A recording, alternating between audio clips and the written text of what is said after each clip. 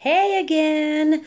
All right, let's talk sprays. You can make so many kinds of sprays. Obviously, like perfume sprays, linen sprays, deodorizing the air sprays. What else? Cooling spray, outdoor annoyance spray, to keep those 6- and 8-legged things out of your hair or whatever. Actually, we just made some and a make and take I just did a week ago. So good stuff for that. We do have an insect repellent that actually, I think in the rollerball video, if you've already watched that, I put some of that in a rollerball. So that's great for your skin. But then the spray is great for your clothing, feet. And there's different oils that work better depending on what you're trying to keep away from you. So check out the charts on that kind of thing and make your own spray, all right, for whatever you've got going on in your area. What I would like to show you, though, we use a spray for Jack, okay? So when you're making a deodorizer spray, especially for linens and things like that, it's probably best to use half witch hazel and half water. The witch hazel is going to evaporate faster, so moisture's not just going to sit on the linens or whatever as long. So half and half, and then whatever oils in there, okay? Now, for Jack, he loves himself, so he chews himself. This is a problem we have had for over a decade now, okay? But to get the oils to mix well and emulsify well in there, especially since I'm just going to use water, he's got hot spots. This is for his open wounds. So we're trying to keep him deterred from messing with it and keep it from getting infected and all that kind of stuff. And so I use some of the Animal Scents line. This is best used as a trio, okay? So I just make a spray using these 3 oils, which it is first Puriclean, Mendwell, and Infect Away, okay? So that is what we're going to use on his open wounds. But I found that it's easier to mix them together, let it sit for 24 hours, whatever, and then we have a handy dandy spray. This spray is called Jack. Okay, whatever. So I know how it is. But to get them to blend well, I'm going to use a little bit of Epsom salt. You can use Himalayan salt, you use sea salt, regular old salt, whatever. But it just kind of helps to keep the oils mixed in well, okay, and blend. So I do usually about 15 of each, and I guess it's not really going to matter what order I put these in. Now, this might be a wrong thing from what I just know these are best as a trio, and it may be better instead of blending to do layering. But this is working for us, so this is what we're doing. But you can do, whatever. So, okay, 15 of that, and then the Mendwell. There are so many spray recipes out there.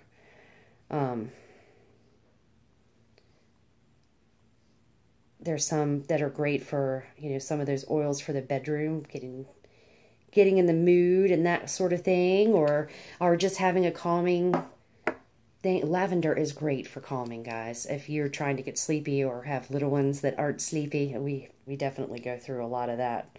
Lavender is great just as a spray. Make a pillow spray.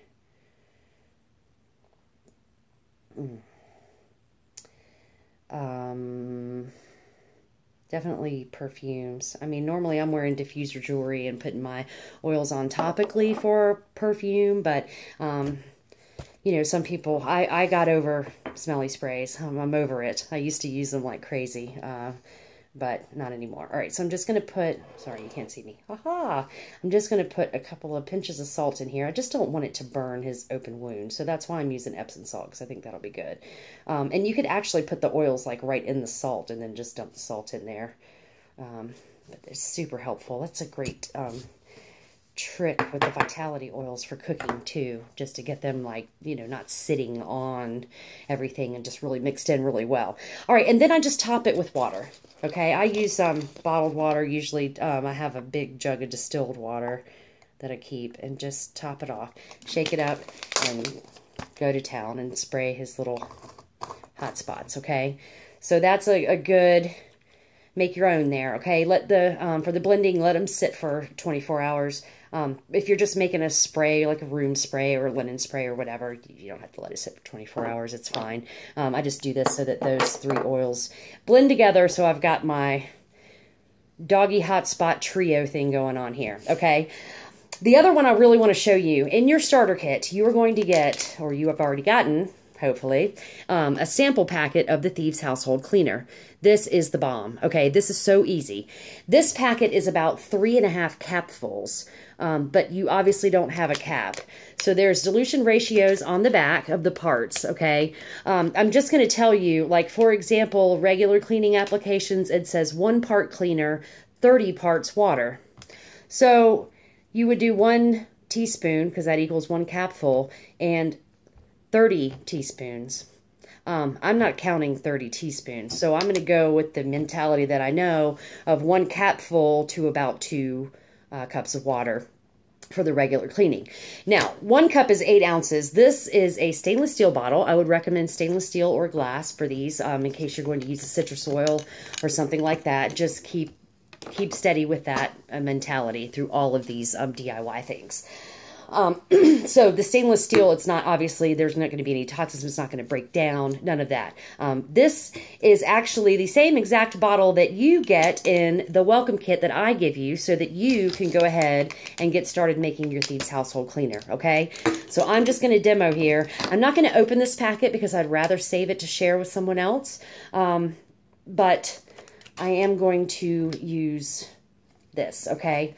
I'm not going to use the capful. I'm going to really show you how the whole teaspoon thing works. This is so easy. So get that bottle that came in your welcome kit, grab your packet of Thieves Cleaner, open it up, get a teaspoon, pour 1 teaspoon out of it and into the bottle, and then seal that baby back up with a clip, whatever you got to do, so that you could make another bottle when that one runs out, or get another bottle like this, or a glass bottle you've got, or whatever, and make it for another room, or whatever, because this is going to replace every cleaner in your home, literally. This is the first notice of what I'm not spending at the store on this instead, I'm just using this concentrated bottle that I will have for months and months and months. Okay, so then you just top it off with water. That's it.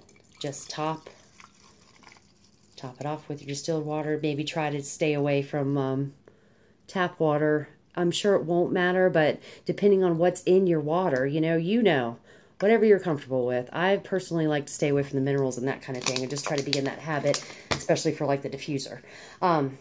Another cool option, if you, after a year or so from buying it, end up with an empty bottle of this, you can put the spray top on your Thieves Cleaner bottle. Boom. I love that idea. Okay, but this one's not empty yet, and so maybe in about, I don't know, 4 or 5 months, I'll have an empty Thieves Cleaner bottle. But you'll know exactly what's in it. And that's it, guys. Boom. Done. So, make your Thieves Cleaner, make whatever other kind of sprays things. Check out some recipes. Drops of Knowledge is going to have tons of information. Hit me up. Whatever you're interested in making, do it. It's so fun and easy, right? Easy. All right. Enjoy.